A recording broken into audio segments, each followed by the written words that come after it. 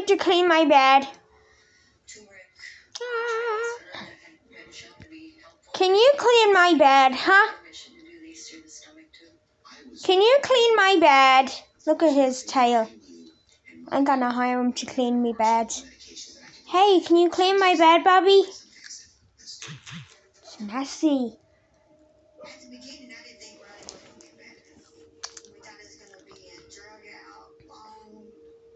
You're doing a good job cleaning my bed. 3 or 4 days of starting the steroid and the antiparasitic together, Bradley just responded quite well. He would start eating a little bit better.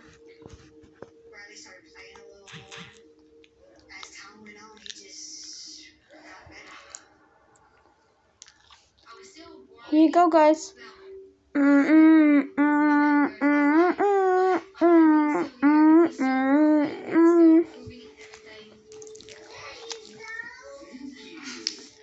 My little fry ball. I'm glad that we caught this infection and treated it early, or else Bradley clearly could have suffered the same consequences as other cases of rat lungworm. It's Friday. It's Saturday, Sunday. What?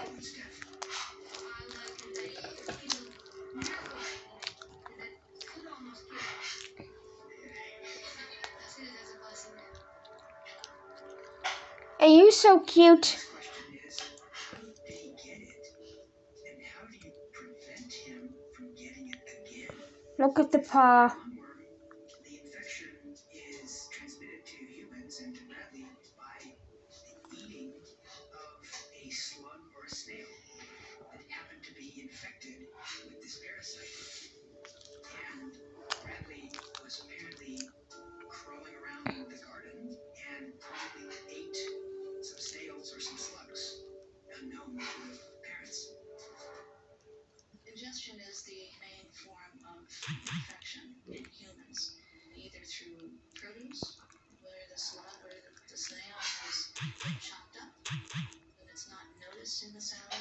Things like leafy greens, salad, spinach, kale, lettuce, any vegetables that are grown outdoors in the ground where they might have snails or slugs on them.